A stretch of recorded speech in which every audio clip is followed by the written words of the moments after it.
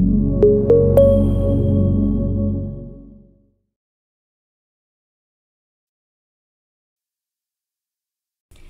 everyone, here comes another recap about a very interesting tournament that I took part in and won another world championship title. Well, a world rapid team chess championship title to be precise. So let's have a look how it all went and what was this competition all about. It was, as I said, a rapid team championship that took place at the end of August 2023 in Dusseldorf, and it was a first of a kind event of with such regulations and such teams, because the tournament was played in 12th round using the so-called Swiss system, and teams, it was possible to make up teams not connected with countries, but in any possible way. I mean, it could be club members of different federations, or any other chess players. And what another very special and important rule about this tournament, that each team was supposed to have at least 6 players, one of which had to be a woman, and the other one was supposed to be a player of the rating of not over 2000. So that gave a tournament quite a twist, because amateur chess players, and also, yeah, that's exactly that, the regulations were playing along with top grandmasters, and well, there were certain things that were hard to control. But I was playing for a team, WR chess team, that had quite a lineup. We had Wesley So playing on the first board, then Abdusattorov Nodirbek, Nepomniachtchi, Jan-Krzysztof Duda, Praggnanandhaa R, Vincent Keymer, Hou Yifan, myself, and Wadim Rosenstein, who happened to be a sponsor of the whole event, as well as our team. And well, he trained very hard. I think he was preparing for this event for like almost a year, because he wanted to help his team to win this World Rapid Team Championship. It was his goal, and well, I must say that he succeeded. And WR chess team won the event with 1 round to spare. But okay, we managed to make a draw in the last round as well, and with 22 match points out of 24 possible, so 2 points for each victory in the match. We made 2 draws and 10 wins. We took the clear first place, followed by the team of Freedom, led by Vishwanathan, not other as Vishwanathan, and team MGD1 took bronze, also a very strong team that mostly had Indian players, except Mamadzada Gunay from Azerbaijan, and well, a few other teams. Well, the team of Armenia, for example, they took the 4th place, but they made a draw with us. We had a very tough match with them. But okay, team events, it's a very special and sometimes quite difficult to predict situation where you can have as many strong players as you wish to, but something just doesn't click, doesn't perform well, and you cannot achieve what you are striving to achieve. But yeah, as I said, the WR chess team we managed to finish in the first place, and some of our players took the medals. Let's see some videos, small short videos from the FIDE, official FIDE YouTube channel, and the video from the closing ceremony, and then we'll get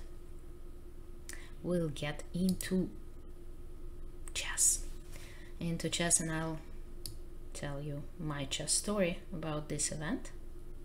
Yes, I managed. Some of our players did play wonderfully and did help the team a lot. I also took part in this competition. I played 6 out of 12 games, and let's have a look at these games. In my first game of this event, I played with black against a young player from India, Praggnanandhaa. Well, it wasn't the best game of my career, let's put it clearly, even though I managed to equalize pretty convincingly in the after the opening, and even I think I had great chances to counterplay somewhere, but somehow instead of playing very simple moves like castle, knight h5 and f5, I decided to do something very complicated. And then another wrong decision in this game, another wrong decision of mine, was this pawn move that I decided to make, e4, connected with exchanging on b4. Okay, sometimes such pawn moves can bring you some space and initiative, but in that case this pawn started to be a headache for me, and I needed to pay attention to protecting this pawn, and my opponent somehow just got an easier play, and I was not precise here, somewhere here around this pawn. I mean, I had some possibilities to protect it, to still keep it on the board. For example, rook a3 is a nice move with the idea of capturing on d3 if she captures with a knight, or on capturing on c3 if she captures with a bishop. So rook a3 was a very interesting possibility that I missed. I played rook e8, and it would have been much better to sacrifice this pawn by playing knight h5, for example. But okay, I didn't want to play with the pawn down, and I decided to sacrifice a queen. Why not?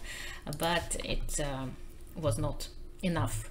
My compensation for the queen is not enough here, and white just had to play king f2 at some point, protecting this square that she shouldn't have allowed my rook to get to e1, because after white allowed to play black to play rook e1, then okay, things started to be tricky, and you see that the time control of this event was 15 minutes plus 10 seconds, and well, playing on seconds against this passed pawn, it's not that easy. And yeah, at the end h4 is a mistake, because I'm able here to equalize by playing d2, using the fact that after queen d2, rook c2 wins the queen. After h5, a very beautiful and very important move, bishop b1, still keeping this possibility of rook c2 on the board. That's very important and crucial after queen d2, rook c2 happened in the game, and it led us to an equal knights endgame. We played for a few more moves, but okay. This endgame should be a draw, and that's exactly how the game ended, in a draw. So that was my first game of the event. It was quite shaky, I must say, and actually I was not so sure about my playing conditions, because we did have a short training session with the team before the start of the event, and I did have a chance to play with Hou Yifan a few training games, and I blundered severely in all of these games, so I was like pretty cautious about my readiness to play And when you're playing for a team, you know, you're always scared that you might do something that will let your team down. And okay, but in the first game, so there were 3 competitions days, and we played 4 rounds each day. And basically, I think in every single day, I played 2 games, and Hou Yifan also played 2. And in the first game, it happened to be that 2 of my first games were played with black pieces. But okay, I didn't mind playing with black, as long as Hou Yifan kept winning with white. And in my second game of the day, it was I also was playing with black against Alexandra Maltsevskaya. She's representing Poland these days. So bishop c4, knight f6, bishop's opening, d3, bishop c5 I played because, well, there are some other possibilities, of course, but knight c6 is one of the most common move. But since this pawn is not being attacked by white, I don't see a reason to play knight c6 straight away. After knight f3, I will of course consider this move, but if not, otherwise I want to have this plan in mind, c6 d5. So I want to develop my pieces quite flexibly. Knight c3, castle, f4, quite an aggressive line, and there are several interesting possibilities for black after f4, and I opted for the most also aggressive as well. So white plays aggressively, I played very aggressively as well, d5. But when you make this move, of course it looks very nice because the king, white's king, is still in the center. I have all those ideas with knight g4, knight f2, but there is a but.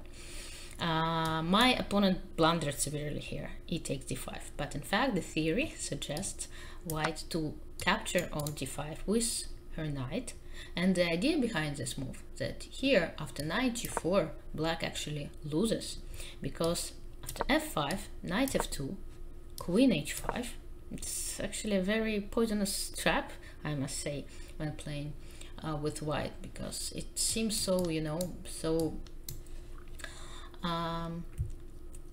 interesting for black to try to win this rook, but in fact black's king turns out to be in a very, very unpleasant situation. After knight h1, bishop g5, and the game is practically over. f6 is not possible because of knight f6, queen h7, and if the queen goes away, well, to d6, there will be some kind of jumps to e7, and here knight f6 just wins the game, and queen g5, queen g7, checkmate. So after knight d5, knight takes d5, black has to be very careful not to play knight g4. I think the main move, the main theoretical move, is bishop e6, and okay, a long theoretical line comes. But as I said, yeah, my opponent blundered with e takes d5, and that already gives me a possibility to play knight g4. There is no f5 after that, but rook e8, to tell you the truth, is even stronger than knight g4. It's okay, white just, you know, opened up the e file where her king stands, and well, it's very unpleasant to play with such a king on the open file. Okay, knight g4 is also a good move, but here white could have and actually should have played knight e4, protecting the square on f2 and attacking my bishop at the same time. But okay, I could still play something like e takes f4 with the idea to play rook e8 with a very, very strong compensation for the sacrificed pawn. But after knight h3, the game is practically over because I give a check. g3 is not possible due to queen takes h3, and after king f1 I play knight f2, and my bishop opens up and my knight gives a fork. Knight takes f2 is not possible due to queen takes f2, queen a1, yeah, I just capture. Knight is protected on f2 by my 2 bishops pieces, and well, bishop e3, just a desperate attempt to complicate, but we just end up in an endgame with an extra exchange. What's more important, four connected passed pawns on the king side, so the whole king side, white's king side, is gone where did all those pawns go to?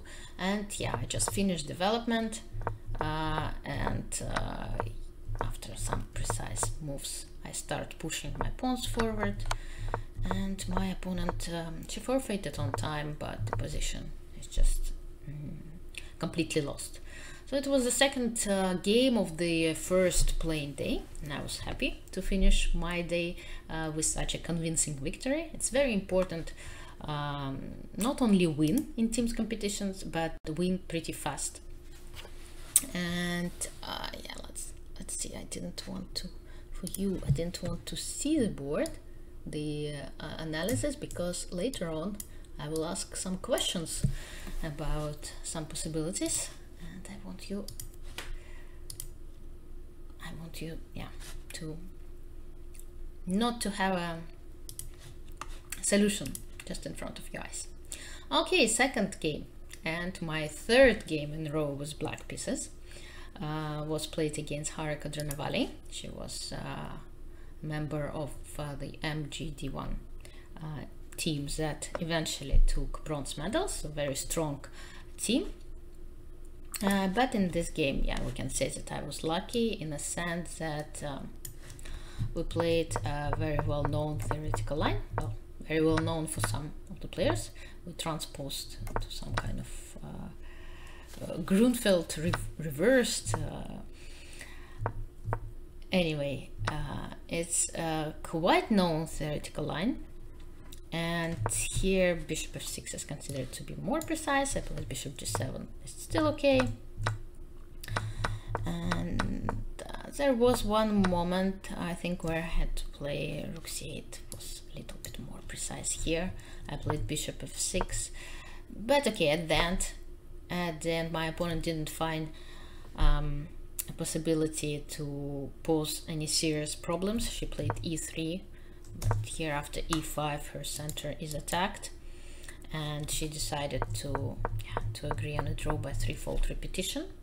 And of course I was pretty happy with this result, playing with black, and the team made what was required to win this match. I must say that a few team members were lucky to have some of our team members that demonstrated just a fabulous play. Nodirbek Abdusattorov, Nepomniachtchi, Jan-Krzysztof Duda, and Praggnanandhaa, who arrived after a very difficult World Cup in Baku. He skipped the first day, but then he played wonderfully in the second and in the third day. And yes, some of our team members were not in their best shapes, but again, if we somehow everything worked well for our team, and it's quite rare. I must say that it's quite rare. Okay, my next game that I liked a lot, my favorite Alapin. I wasn't very precise in the opening, to tell you the truth. I'm not very happy with my opening play, but okay, let's fast forward the opening because my opponent also didn't play very well. Some mistakes I made. Knight e4 is not a great move because it covers the e file, and it's not so clear what I was planning to do after queen to c7, so it's quite a shaky move, I must say. I should have played rook e1 instead first, protecting my pawn on e5. But here it's white to move, and I'm very proud of my decision here. It's not a tactical shot, but it's a positional idea that gave me a lot of positive emotions, let's say. I figured out that, okay, due to the fact that g6 was played, the black squares are weakened, and so I can play bishop g5. I can try to exchange this bishop, and as soon as this dark squared bishop leaves the board, those squares, they will stay on the board, and they will be weak, and there is not going to be a piece that protects these squares. And that's exactly what happened. So my plan here is very simple. I want to go to h4. I want to attack the pawns, and if the pawn goes forward, it will be quite easy to attack the pawn structure. And actually the position is very, very tough to protect. To defend queen h4, putting some pressure, some ideas in there, connected with knight h7, bishop g6, e5, well, just makes things even worse. It's knight e4, another very important exchange in this game, exchanging the defender. One more defender is gone, and now, yeah, it's not clear who's gonna protect this king. Knight g5, bishop d5 are two threats that are very evil. Rook a to d8, knight g5, bishop f5, and bishop c6. Yeah, also I won pretty easily, so the team already knew that they can count this point on the women's board. And then one more nice victory, an important victory that I managed to bring for my team. It's Caro-Kann game against Elina Danielyan in the match. It's actually our first match against Armenian team that finished in a draw in this tournament, but again, so my 1 point was pretty important for the team. Elina often plays this line, but I do consider this line as a pleasant line for white, because white gets a pair of two bishops. Yes, black's position is very solid, but I have two bishops on the board, and I have quite a direct plan of improving my position on the queen side and trying to open up my bishops and use their power to win the game. And that's exactly what happened. So c4, c5, okay, queen b3, attacking the pawn b7, bishop e3. I could have played stronger according to the computer, like a5 is a nice tactical opportunity here, with the idea after bishop takes takes a5 to play bishop d2, bishop takes a5. But okay, I played, you know, just strategically. I improved the position of my pieces, b3, protecting this pawn, and preparing queen b2 move that I made. And you can see that my opponent was already pretty low on time, falling pretty low on time, 2 minutes versus 8, because it's so much easier for black to play. And after I improved my position to the maximum, yeah, she made a mistake. She played knight to c6, and it's a tactical mistake. Okay, bishop takes c6 with the same idea as in the game, is even stronger, but it's so hard to exchange the slight squared bishops, so that's why I took on c5, I exchanged, and I captured on h6. And that's exactly why I started this exchanging operation, because I saw that this pawn on g7 protects two pieces at the same time, and it brings often to problems. Bishop d2, knight c6, bishop c3, also quite a nice transfer of the bishop onto the long diagonal. And yeah, it's a small trap, because again my opponent was playing on seconds, and I managed to see that after queen d1, which is very tempting to make, king h2, bishop takes f2, there is no checkmate. The knight on e2 protects the king very well, and I can grab the knight for free. And after knight h5, okay, queen d2, I have a piece up. Of course, it's very important to be precise till the very end, but I think I managed pretty well, and I didn't blunder anything, and I won the game. And again, that helped the team to save the match, to play 3-3. And at the very end, the very last round that I played, we were already playing as world champions, because we knew that even if we lose this match, the second team, Freedom team, would just share the first by match points, but they were worse on tie breaks. So we were already world rapid team champions. Nevertheless, it was important to finish well. It's always important to finish well. And it was a very interesting and tense game against Elizabeth Pett. Oh yeah, we played many games against Elizabeth, and I hope there are gonna be many more. King's Indian attack, because well, Elizabeth is playing King's Indian defense with black pieces often. So here she played it with one extra tempo. I decided to capture on e4 to play it safe, but then Elizabeth misplayed somewhere. She misplayed somewhere here, and I started a very nice attack on the queen side, b5, queen b6, and I pushed my a pawn, a5, and you can see that my pieces stand so much more active. Knight a4, queen b5, but there was a moment in this game I did everything very well till this point. I played c4, wonderful move, and suddenly I was calculating something like bishop f1, e5. Suddenly Elizabeth surprised me with the move that I didn't consider. It was the move bishop takes d4, and unfortunately I captured on d4 automatically. And this automatism is not the right one.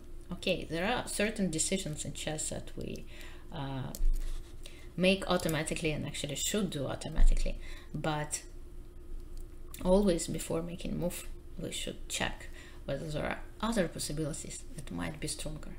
In rapid and in blitz it's tougher of course to do, but here the moves that I missed, just mainly because I recaptured automatically. Recaptures they are often done in this way, but I had the possibility to win very nicely. Not so difficult to spot, especially if you ask yourself, are there any other options for me to do? And yeah, there was a very strong option, which is knight to g4 check, with the idea after h takes g4 to take on d4 with double attack. If the rook goes away, then I simply capture and capture on d2. And there are no other ways to protect the rook. I mean, okay, white can play queen e1 or queen f1, but in that case two rooks are still under attack. I can take on g4 and still have this idea of capturing either of rooks in there, as well as queen h5 and c takes b3, rook takes c2. There are many unpleasant ideas, and that was winning. It was a very strong possibility to win the game. Unfortunately I missed it, and it happens often when you kind of miss the strongest move. Your pieces start to go like in the wrong direction, and white it was so much easier from now on to play with white, although I had to of course do something about this knight. I had to play knight d6 using the fact that this pawn is pinned, or knight e7. But yeah, I misplayed terribly. I played bishop d5, which is a mistake because of this knight b6, and well, I ended up in a very tough situation. But okay, we never give up, right? We try to oppose our opponent's problems despite the evaluation of our position. I'm a pawn down, the position is almost lost, but we're playing on it's a rapid game, so there are some chances to catch, and that's exactly what I did. I did find a very interesting exchange sacrifice that gave me a possibility to create a passer, a passed pawn, and rook and knight against this king, they create some counter chances. For example, here quite fast I could already play something like knight king to c5 and trying to support my pawn, but okay, I got very scared. I didn't really see the point of bringing the king to c5. I was afraid of this chess, but in fact here I can get back. My idea is to play knight d5 and b3, b2. I cannot play knight d5 with the rook on e4. So king to c5 was stronger. I decided to wait like here, but here my opponent find a very strong rook e1, rook b2. You see that I was playing on seconds already, so I had to make moves fast. But I managed to find some counter ideas. Rook h7 gives me a possibility to give a check, and checks are very tricky, and king e4 is already a mistake, but it's so hard not to make this move, because suddenly after knight c6, rook b7, rook e2, it's a perpetual. Well, black has to agree on perpetual, because if she plays king g4, there's rook g2 and king f5, knight f5 checkmate. So Elizabeth had to play king to g3, and then I give a check. And if she plays king g4 here, then I have this rook e3 idea. And again, the threat of checkmating is very, very unpleasant, and if she gives me checks, I can, you know, escape from those checks. Her checks are not perpetual. So White was obliged to go to f3, and we agreed on a draw. I was very happy for this result, so I did score 4.5 out of 6, and along with my team, as I mentioned, we became world champions. And with that in mind, I end up this recap. For the upcoming months, there are not going to be recaps about my tournaments, because, well, simply I'm taking 2 months off. I'm trying to prepare for the end of the year, which promises to be very busy. The Grand Swiss is going to start at the end of October, followed by the European Team Championship in November, and hopefully World Rapid and Blitz at the very end of the year. We don't hear anything yet about that tournament, but nevertheless, summer was pretty busy, and it ended pretty well. It was nice, positive memories to cherish, and with another World Rapid title, maybe with a team, maybe in Rapid, but still, a world title is a world title, right? So thank you for watching, and I hope to see you very soon on my channel. So like this video, leave a comment, and see you soon. Bye.